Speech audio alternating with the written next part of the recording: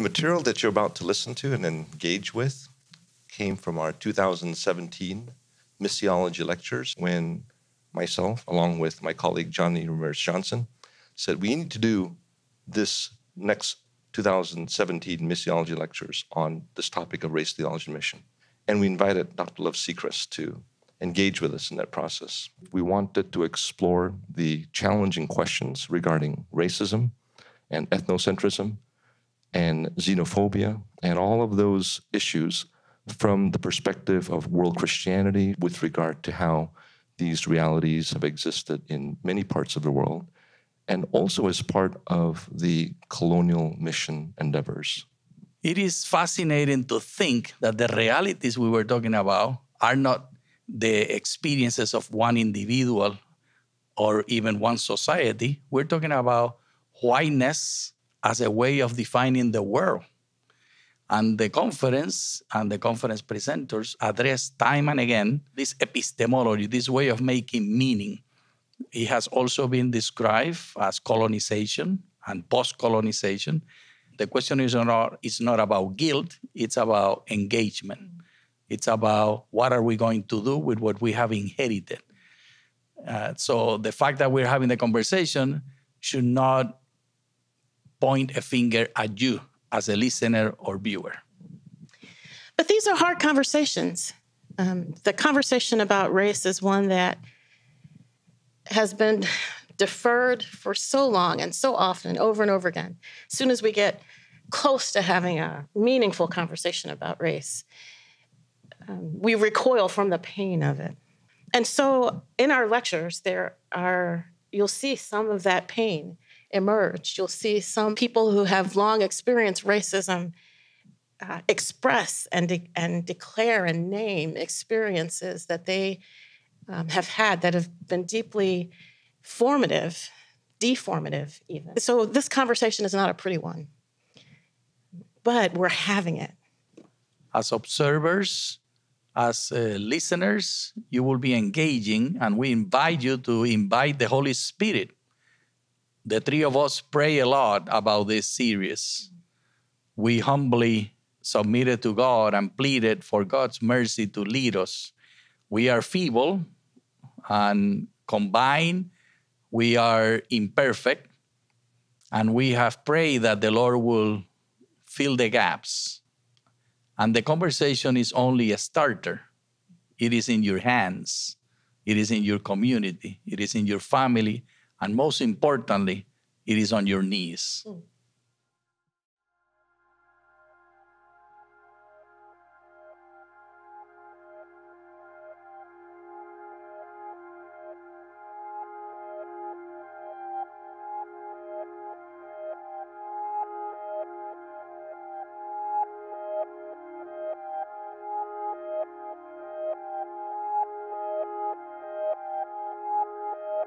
Good morning, still.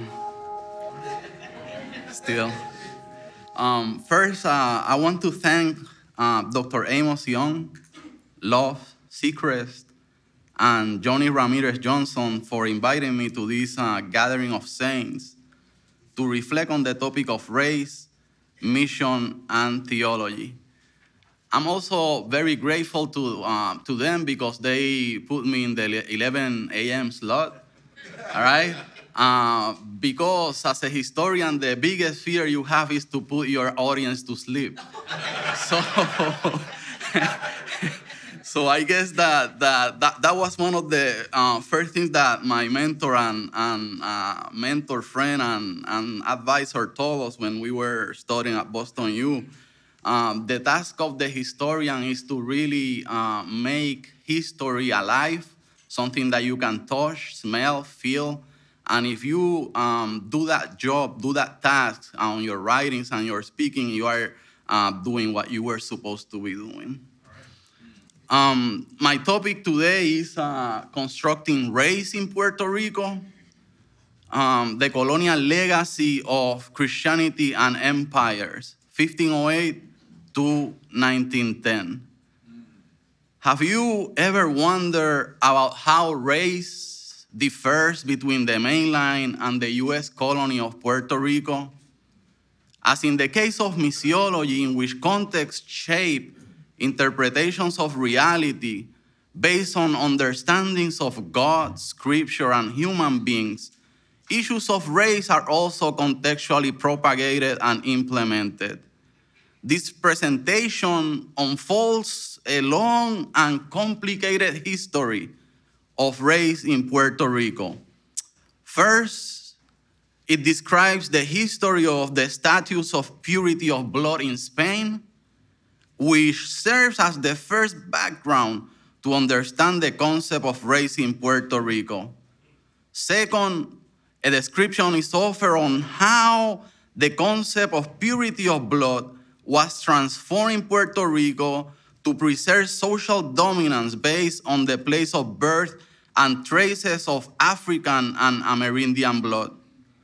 Third, when the United States took possession of Puerto Rico in 1898, they encountered a different environment on racial issues than the one they had back home. The first Protestant missionaries were amazed at the mixing between the races and praised Puerto Rico as a place where racism didn't exist without understanding the deeper notions of race and class in the island.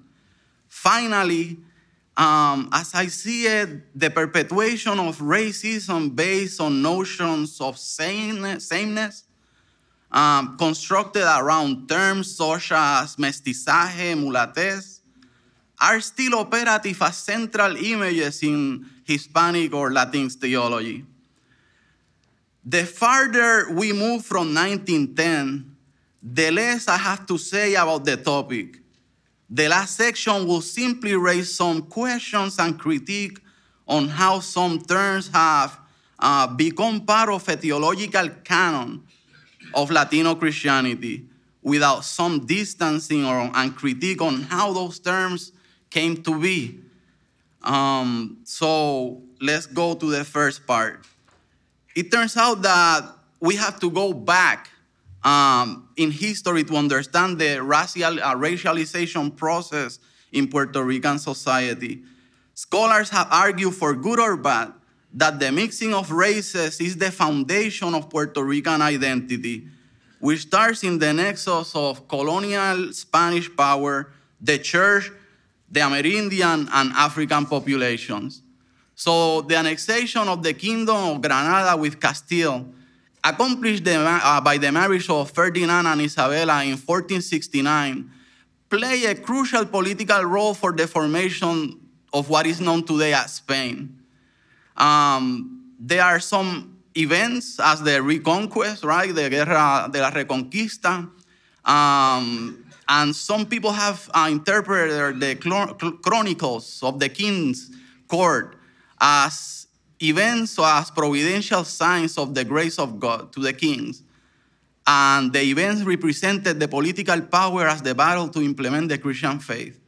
Thus, the wars of reconquest and both the secular and religious dimensions, on the one hand, it was an armed movement of expansion in search of richness, and on the other hand, it was a religious holy crusade against the ideological religious enemy, Islam. Despite the importance of these events, recent scholarship on the social and economic history of Spain has taken another route to understand the period. Instead of taking a political event as important as 1492, which symbolized the union of the kingdom, the expulsion of the Jews and later of the Moors, and the discovery of the New World by Christopher Columbus, historians are proposing an approach that reveals a creative tension and continuity between the Middle Ages and the modern period. In this transition between the Middle Ages and modernity, one aspect that guided Spain was the concept of purity of blood. Spain adhered to statutes of the purity of blood, which originally served as a mechanism to exclude converted Jews from participating in important positions in government and in ecclesiastical positions. In other words, color was not the main element in racial identity or ethnic identity, but religious difference, as Spaniards were more intent on excluded people on the basis of their Jewish heritage. In actuality, the statutes of purity of blood were directed mostly towards Judíos conversos or converts, Jewish converts.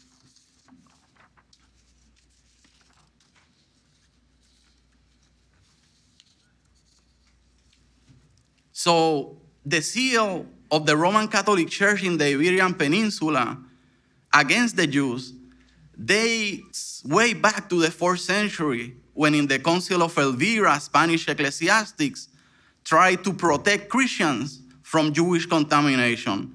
For more than 10 centuries, or sporadically returning to the topic of anti-Judaism, by the 14th century, it was intertwined in Iberian society. The main sources to construct this reality were the Bible and pretty much the church fathers. The Bible narrates many events based on the genealogical lineage of its protagonists. For example, Genesis 4, Genesis 5, Genesis 9, 10, as you can see in the PowerPoint presentation, give the genealogy of many peoples in the construction of the Bible. Also, the Bible presents this notion of the visitation of the sins of the parents as hereditary by the sons until the 3rd and 4th generation. The ancestors of Jesus also are represented in the Gospel of Matthew and Luke with 2 different genealogies. And it's important that Matthew 27:25 reads, all the people answer, his blood is on us and on our children, and was interpreted as the eternal guilt of the Jews for killing Jesus. So in this sense, the Bible represents this conflicting narrative between biological and moral issues. Also, the church fathers have some conflicting views on human sexuality, sin, and morality. The example of the correlation between sexuality, sin, and morality is best described by St. Augustine.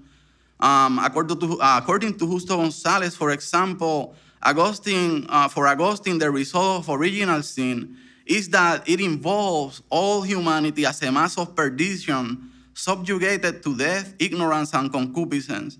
This last one is mostly expressed in sexual intercourse, because as fallen beings, humans are incapable of having sex without objectifying the other person.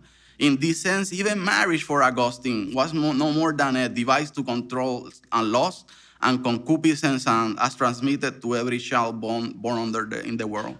So with this biblical and theological rationale, Spaniards saw Jewish people as disciples of an irrational doctrine without an exit, and condemned for eternity for killing Jesus of Nazareth, the Savior of the world. So the zeal of the Christian religion at this period was not the only factor in persecuting Jews, but also political and economic capital. In a hierarchical society in which honor was derived from lineage, occupation, and property of land, honor operated as a symbolic and actual power. Therefore, it should be guarded and protected, especially against Jews. In the 14th century, there were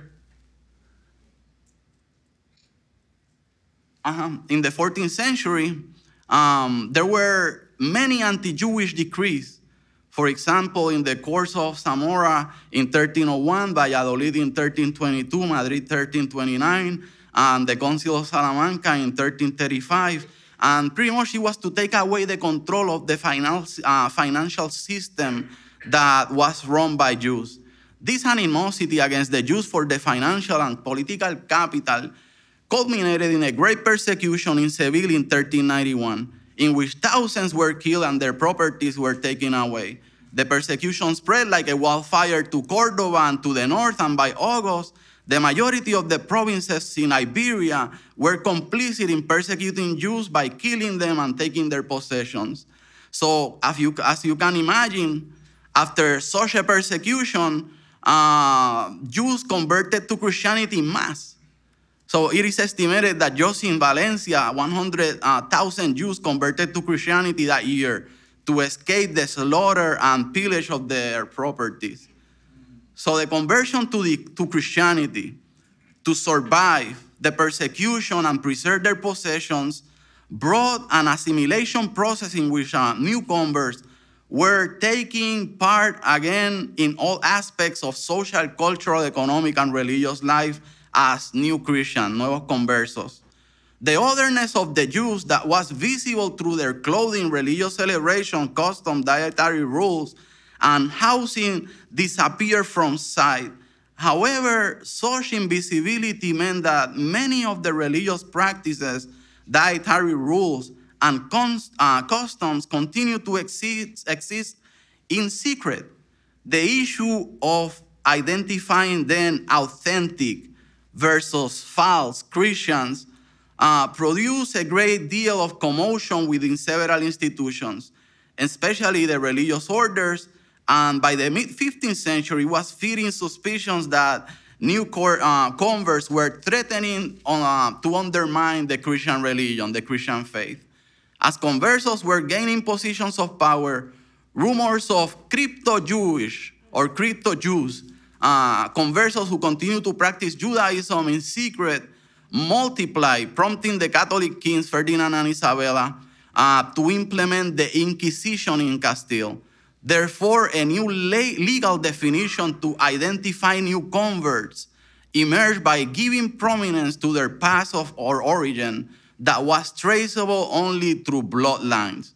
So the first law passed was in Toledo in 1449, when the constable of the town stated that, quote, all the aforesaid converts, descendants of the perverse lineage of the Jews, in whatever guise this may be, should be held as the law has and holds them as infamous, unable, incapable, and unworthy to have any public and private benefits and office in the city of Toledo. So the main argument of the statutes of blood was that in the blood of the new converts, despite their conversion to Christianity, remains the seed of indecency, immorality, and heresy. Thus, they cannot be trusted in their claims of being new converts to Christianity. So under these foundations, the status of purity of blood increased in the 15th through the 17th century as pretty much determining what job can you have in Spanish society. Now moving forward to how those statutes of purity of blood were transformed in Puerto Rico. As you know, there were no Jews or Muslims in Puerto Rico. They were Aboriginal, Amerindian people. The first blacks who arrived to the New World did not came from Africa, but from Seville, Spain. Blacks, Moorish, and Morisco slaves. Morisco means Muslim people converted to Christianity. And freedmen in Seville were part of those first expeditions to the New World. For example, by 1475, black slaves had a whole neighborhood unique in Spain with its own police and chapel, in which Ferdinand and Isabella appointed Juan de Valladolid, a black royal servant, as the mayoral or the steward to serve as a judge, to settle the quarrels and defend them against their masters. Facing many difficulties in Seville, some black freedmen saw the opportunity of a new beginning in the New World. Also, together with black slaves, there were many freedmen and free women who accompanied their former masters to the New World as servants and maids. As you know, it was not until August 12, 1508, that Juan Ponce de León began his colonial enterprise in San Juan Bautista. That statue is in the middle of San Juan, reminding the Puerto Rican people of the first conquistador in the island. Born in 1460 into a noble family in Santa Vera, Valladolid, Spain, Juan Ponce served as the assistant in the royal court of Aragon.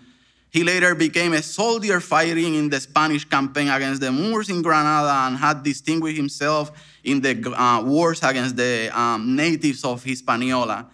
Because of his skills as a soldier, Governor Nicolás de Obando made him lieutenant of Juan Esquivel, who was engaged in pacifying the province of Higüey in Hispaniola. It was at Higüey that Ponce learned about the natives of San Juan who came to trade with the Spaniards. In the first voyage to San Juan Bautista, Ponce de León was accompanied by 50 conquistadors, among them a freed black man named Juan Garrido, and a mulatto named Francisco Mexia. Whenever or wherever Spaniards set foot in the Americas, as members of conquest companies, they were accompanied by black conquistadors. Most of the historiography of blacks in the New World has concentrated in Juan Garrido.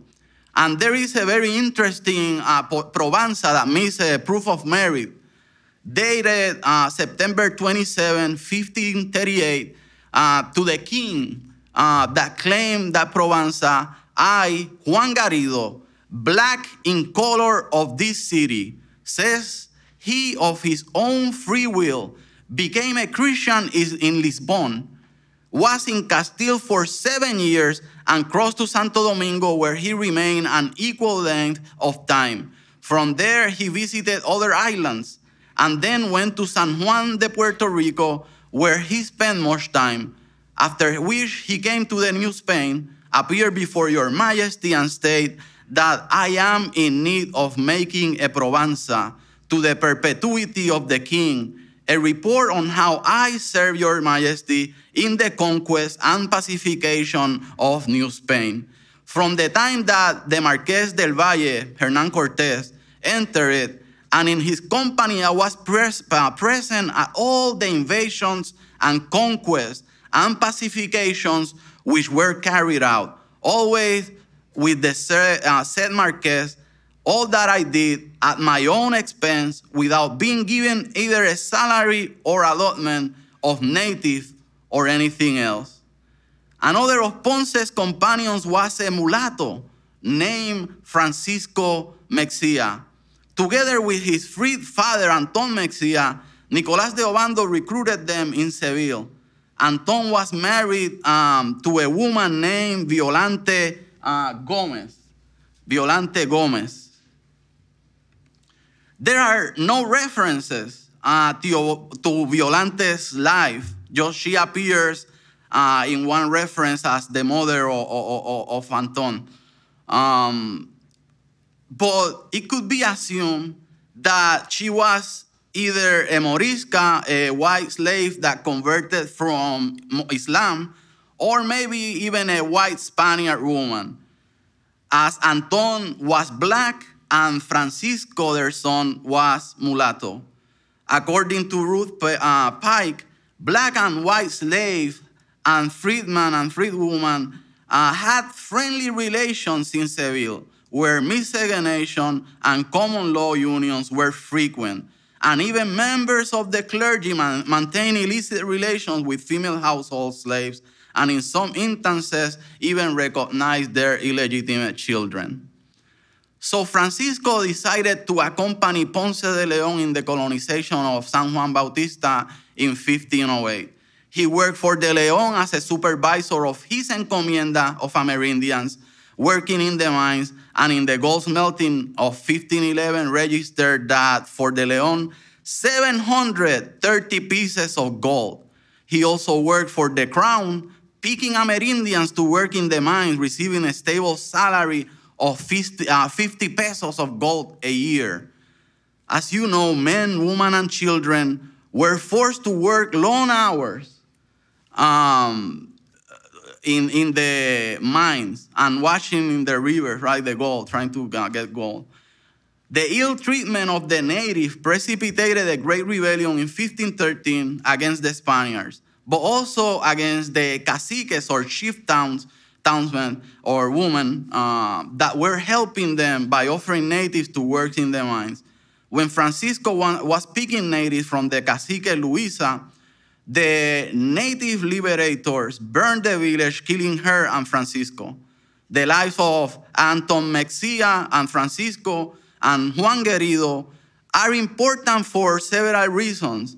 One of them is the fact that, notwithstanding some discrimination, they also were able to enjoy some privilege like bearing arms and owning investments.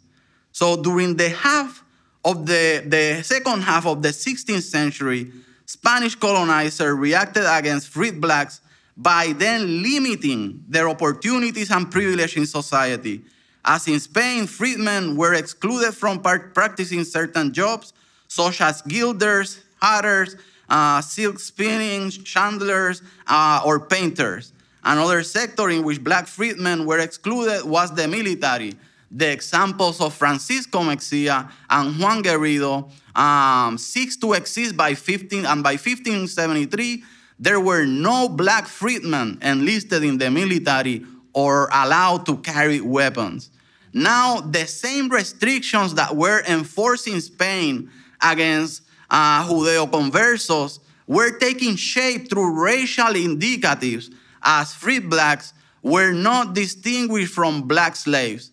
So during the first decade of the conquest of Puerto Rico, black slaves were mostly introduced as domestic servants to the conquistadors, who probably brought them from Spain. Not only, and then that was also the kind of starting point as the Amerindian population decreased. These guys needed people to keep on working in the mines, and then after the sugarcane fields, so then black slaves were brought in mass to Puerto Rico. As all of you know, the major players in the introduction of African slaves in mass to Puerto Rico was the Roman Catholic Church and the Spanish monarchy, who were both deeply complicit in organizing the social infrastructure of Puerto Rico through the introduction of slaves. To affirm that the discovery encounter quickly became domination and conquest really does not then solve the fundamental question of the goals and objectives of the Spanish protagonists, nor is the exploitation of natural resources and material interests alone the objects of the causes. The principal participants in the debate about the conquest pointed to another objective that was of a religious and transcendental nature, the Christianization of the new lands. So the principal objective presented was the conversion of the natives. Evangelization was the theoretical banner that the Spanish state waged during the conquest. The Christian religion became the official ideology for imperial expansion. This is clearly seen in the bullas of Pope Alexander VI, the most important being Inter Cathera, which carried with the donation in perpetuity to the Spanish crown of the discovered and be discovered lands. So the evangelization of the natives has an important political consequence. The missionary task implies political hegemony. The effective Christianization of the discovered lands becomes the juridical theological foundation for the donation in perpetuity of political authority. So the same rationalism to evangelize the natives as a way to compensate their miserable condition as slaves and bring them from darkness to the light of the Roman Catholic Church was used with black slaves. Let me skip some because time is running. So in the first 2 centuries of the conquest of Puerto Rico, many cases of miscegenation took place among various racial groups. Spaniards took indigenous, Morisca, and black women as concubines, and African freedmen and runaway slaves also took indigenous women as wives and concubines. Although Spanish origins and whiteness were prized commodities to secure a place in the upper strata of society, people frequently transgressed racial boundaries. However, the mixing of the races did not create a better society, which was always ruled by white elites. because for them, racial impurity disqualified individuals from citizenship and responsibilities.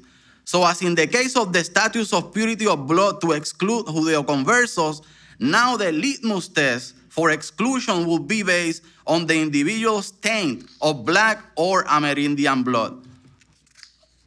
So let's keep on rolling, and let's now move from Spain. Let's move from Spain to then the role, because remember, this is the role of empires in how race was constructed. So now we shift from Spain to the US. When General Nelson Miles arrived on the coast of Guanica, Puerto Rico in 1898, he said, "We have not come to make war upon the people of a country that for centuries has been oppressed, but on the contrary, to bring you protection, to promote your prosperity, and to bestow upon you the immunities and blessings of the liberal institutions of our government." As a surprise, as a surprise to Puerto Ricans, on August 12, 1898, the Treaty of Paris officially ceded Puerto Rico and Guam to the United States, while Cuba gained its independence. Within 18 months, the U.S. Congress passed the Foraker Act, making Puerto Rico the first unincorporated territory of the U.S.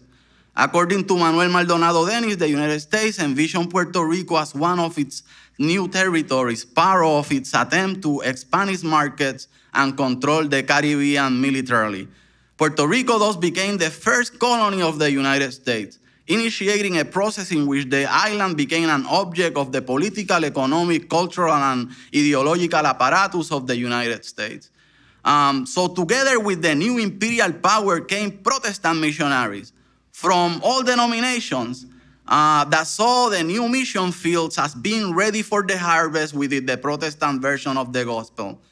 William Hutchinson argued that the period between 1880 and to 1910, North American missionary efforts were directed by a post-millennial theology that saw civilization as the primary element in mission practice. Mission as civilization. As you can see, the missionary review of the world read, "The momentous war with Spain seems destined to cause changes in the policy of the United States and to greatly influence our future. It also already gives evidence of being the means of furthering the progress of the kingdom of God on earth." Another editorial read, "The present war with Spain has an important religious and missionary bearing. The government of Spain had denied to her colonies religious as well as civil liberties and has kept them in moral darkness as well as material depression." In this regard, many missionaries follow suit in bringing the Protestant gospel to Puerto Rico. One of the most vocal theologians was at that period Josiah Strong, who was the general secretary of the mission society of the Congregational Church. And as you can see, his theology was quite imperialistic, to say the least, right? So his perception of the Anglo-Saxon race as superior and as having a divine command to Americanize or civilize the world played a crucial role in the imperialist discourse of the U.S. To the world. This attitude of superiority dominated the encounter between Anglo-American missionaries and Puerto Rican and corroborated many of the missionaries' views on how they saw the Puerto Rican people. For example, Howard B. Groves pointed out, "The Anglo-Saxon is superior in initiative and resourcefulness.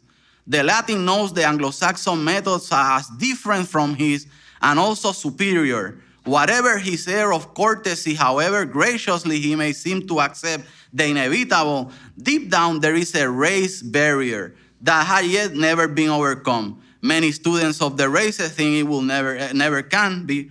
All that he can hope for is a peaceable and friendly and mutually serviceable modus vivendi.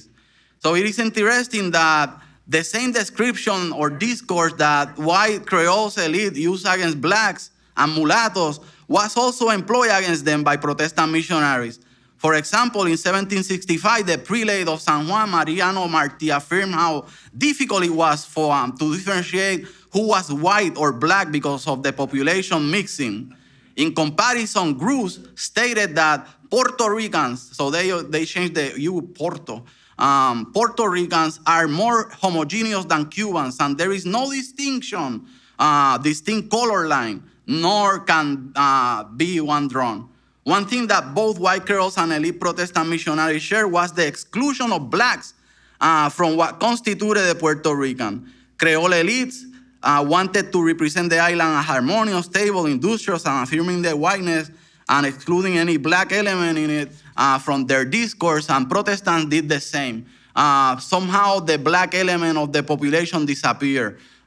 Cruz pointed out, oh my, I have a lot here.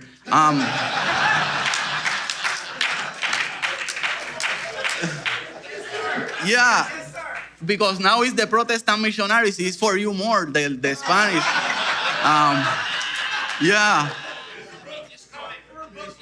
Yeah, so let's read some of the quotes. You may find much attracting in the cities, but you will remember longest the country scenery and the welcome you receive from those who are classed as jibaros. There is no better blood in the island that flows in the veins of many of the descendants of the Indians and Spanish. As you can see, African blood disappeared from the discourse. Another missionary down in Puerto Rico, this is John M. Falls in 1910, argues that the whites of Puerto Rico must be considered in an entirely different sense from Europeans and North American whites. They represent a genus of their own, the Puerto Rican white. Yeah. As you can see here, for Falls, the verbal and non-verbal expressions of Puerto Ricans were disturbing. He pointed out, in the plazas where they gather in groups of two or more, instead of a quiet and friendly conversation, you heard every group talking in high and loud tones. Hallelujah. So that the plaza sounds like a schoolyard for children. So this attitude of speaking loud was learned from the Spaniards that trained Puerto Ricans to be as light-hearted and irresponsible as a set of children, right? More of the same, right? Charles then Didweiler, a Baptist missionary, wrote The Waiting Isles. They look upon us as little children to a big old brother, proud to have been free from Spanish autocracy and to be under the protection of the most liberal of democracies, and cherishing the hope of ultimately independence by our aid. So you see here, Colombian Uncle Sam plucked gifts from our Christian tree, including law and order, technology, and education for the overseas territories. You can see also how Protestant missionaries somehow the whole issue of civilization was completely transplanted to Puerto Rico. You can see that especially in the temples that these people constructed. For example, you can see the Presbyterian Church, you can see the Methodist Episcopal Church, you can see the structure of the United Brethren and the First Baptist that was remodeled. And then the issue that they don't show you is that besides these cathedrals, there were houses of wood, right, and zinc in the floor and dirt in the floor, and so poverty, complete poverty besides a transplantation of a middle class kind of Protestantism. So making them American. Already the English language saturated with Christian ideals, gathering upon itself the best thought of all the ages. It is the great agent of Christian civilization throughout the world. at this moment affecting the destinies and moldings of the character of half of the human race. So that was followed by George Falls and Charles D. Wheeler argued that the best way to Americanize Puerto Ricans was if the people learned to read American literature and come to know our ideals as a nation, national life, if they are able to converse in an intelligent manner with American officials and citizens who reside in Puerto Rico. It will not be long until these people shall be truly American. And Charles D. Wheeler argued, ought not the Puerto Ricans be embraced to embrace the religion of their liberators, as well as the other elements of their civilization? So making them Americans. This is very important. Time is up, but this is very important. One minute. If you can put the clip, there is a clip of this El Rubio de Galilea, the blonde of Galilee. And this is how it is perpetuated from generation to generation. And hopefully he will put the clip right away. It's coming. So El Rubio de Galilea, the blonde of Galilee. Right? And look who is singing the blonde of Galilee. El Rubio de Galilea, right?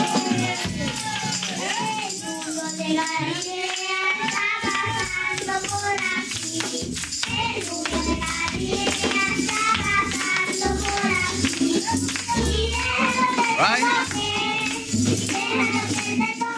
So you can see this in my PowerPoint presentation that they will share with you and in my essay. So you can turn it off. But what the boys and girls are singing is that the blonde of Galilee is passing through here. Let him touch him, and receive the blessing. So right, they're very kind of perpetuating how then Jesus is seen as a blonde guy from Galilee. Yeah. And then, but that's not only the case. For example, look at the at the baseball team in the World Baseball Classic, right? That was this year. So you will wonder why these guys are painted with their hair blonde. What happened here? So, right? And then the mayor of the governor also had the blonde, right? Dyed his hair blonde. And then one of the left fielders said, I'm translating, all teams have something. Italians throw kisses. I don't know what Mexicans have. Dominicans have plantain and music, merengue. But so we dye our hairs of blonde because we understand that we have to do this. We are the rubitos, the blondies of Puerto Rico. So I was like, okay, how you being a brown person want to be blonde? It doesn't make sense to me, right? But that's how then colonialism works. You want to be like your master. You want to somehow imitate, mimic, and see how that works. And as I was reading history and trying to understand then a counter narrative, suddenly finally appears someone that had a different mentality. Howard T. Jason, right, is the exception of the missionaries.